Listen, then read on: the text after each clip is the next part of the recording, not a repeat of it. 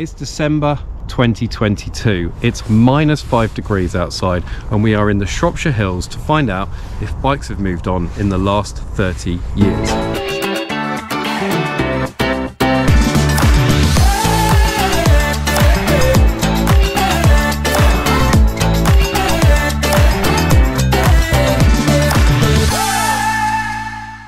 The year is 1992, the brand is Cannondale and the model is the M2000. This was absolutely top spec back then. Shimano Dior XT chain set and hubs, bottom bracket, Ritchie Logic cranks and brakes. The saddle's been changed since the original and we now got tubeless tyres on it, but actually the rest of it is pretty much as it was out the factory and it is in fantastic condition.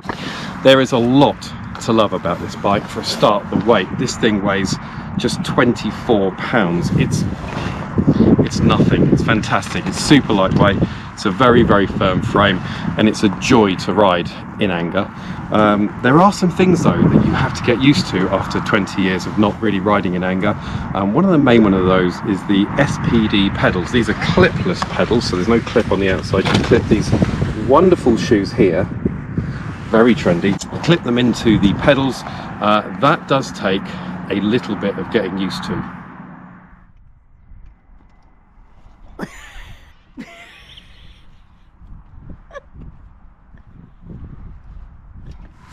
Say hello to the MiRIDER ONE, and this one is the special Vanlove Edition. Let's get it out.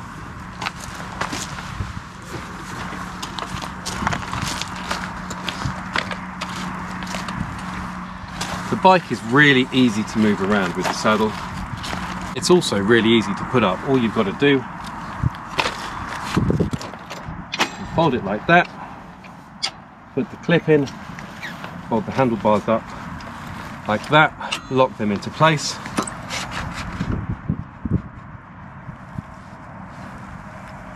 And lift the saddle to the marker and you're good to go. This bike has a monster spec sheet. It's got a weld-free magnesium alloy frame.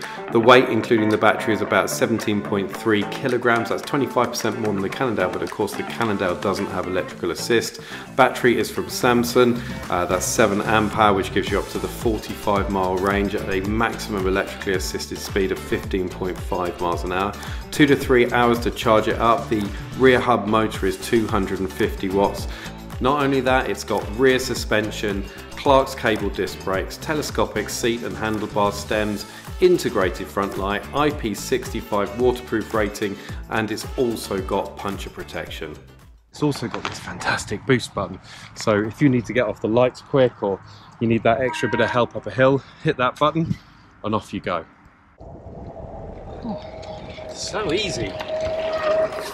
This Van and Adria Twin Supreme 640 is perfect for carrying a full-size mountain bike. The bed goes up and you've got this lovely space, but for those of us that love van life and don't have that kind of space in the back, a mountain bike like the Cannondale is just not going to work, and that's where this 2022 bike comes into its own.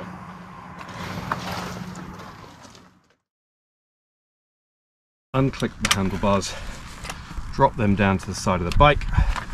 You unclip the frame, gentle knee pushes it apart. You've got a magnet just on the inside here, and you push the bike together like that and it sticks. If you want to put the saddle down because you need some extra space, you can put that down. You just lift it up and you're good to go. Behind the camera is Jo right now. She's helping me film this, and I can tell you I've just tried to keep up with her on this fantastic 1992 Cannondale compared to her electrically powered 2022 MiRIDER. I'm exhausted, she's smiling. Enough said.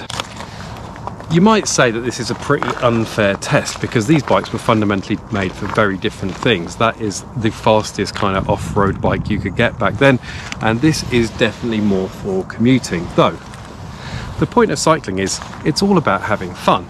I had fun back then, I want to have fun now. Is that the right bike? Is that still top of its game? Or is this the game changer? First of all, comfort. Out of 10, 3.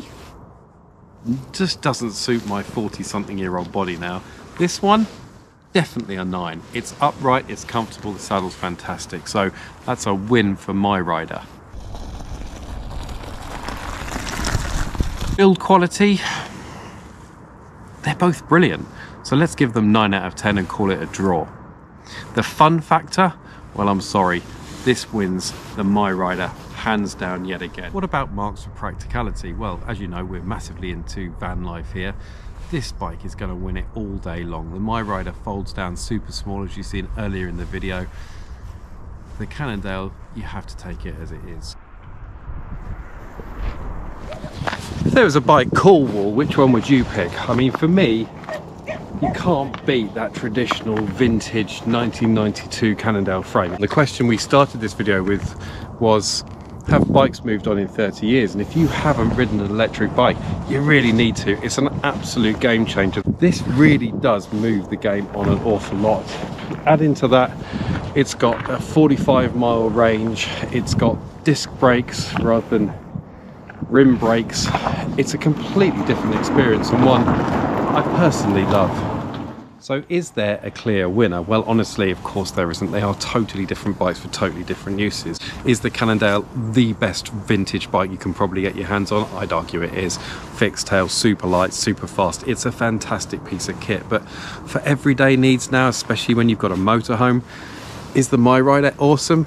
It's so awesome. This one, the limited edition Vanlove version, ticks all the boxes. Relatively lightweight, very compact, very cool in our Vanlove colours as well. Which one would I take home? For me, it's the MiRIDER One all day long.